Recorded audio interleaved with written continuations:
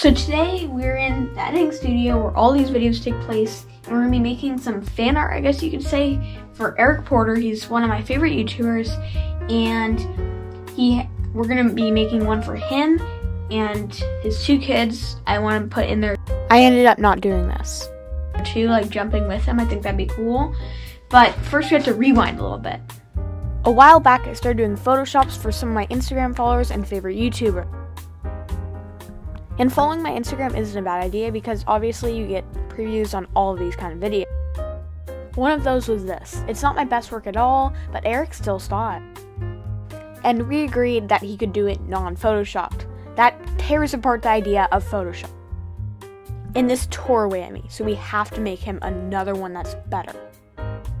So now that you're all caught up, let's get started. So this took easily half the project to find the photo of him photoshopping in. So I wanted it to be a backflip or a tail whip, and I settled on a tail whip, but I spent a long time searching for the right tail whip that was at the right angle that was easy to remove the background for. And then I found this video. It's from Seth's airbag video, and it's him doing a perfect tail whip, but it's a little grainy, so we have to find the right place. So I turned the quality all the way up and the playback speed really down so we can get the right angle. It's really choppy, but you end up getting a good shot. It took a while to get the right shot, but I eventually got it. Okay, I think I like where I'm at right here. You can see it.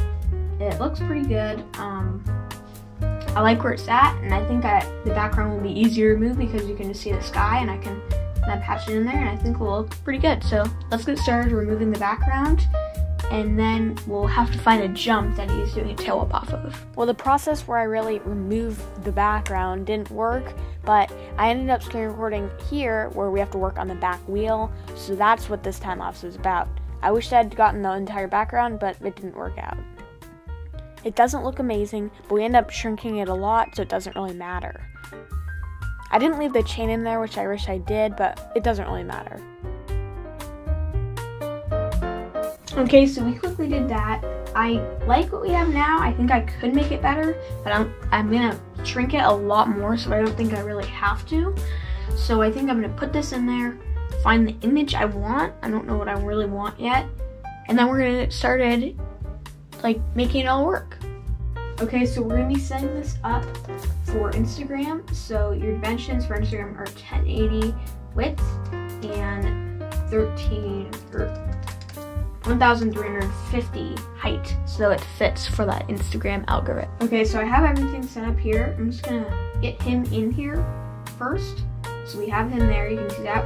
The back wheel does not look that bad, as you can tell, because I zoomed in a lot.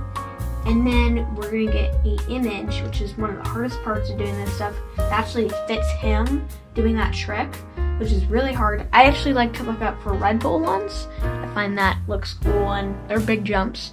So that's what we're gonna be doing. I'll find one, put him in there, make everything look good, and then we'll see if he sees it. Okay, so one of the first images I found I think works. So it's from the RedBull Rampage 2016. 2016 was a crazy year. I actually remember watching this, and I don't even know which writer that is, but I mean, they're doing a huge rock drop, so it's insane. But Eric Porter right there would fit in perfectly right there. I'm gonna go ahead and get this image. We're gonna throw it in here. Boom, we're gonna layer it down here, and we're gonna get started. So I started off resizing Eric Porter to the other rider's height and where he is in terms of the jump. So then I'm ready to take out the other rider, and I resized the image so it stretched all the way down. There was no white space. It doesn't look the best stretched all the way out, but it looks better when the rider's not in there.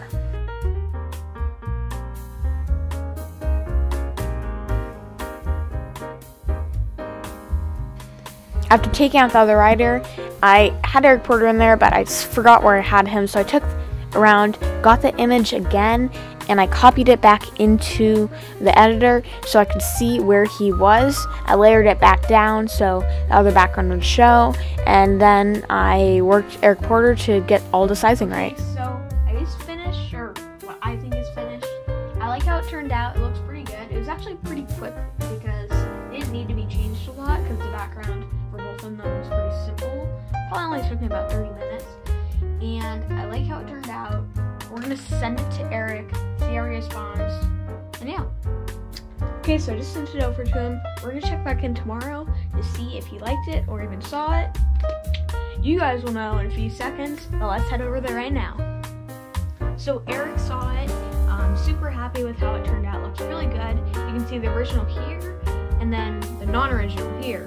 That's what we photoshopped, and I think it looks pretty good. So make sure you like, subscribe, and comment who I should do next because I want to do someone else, and I think it'd be cool to hear what you guys want. And just an update for the 5 questions interviews.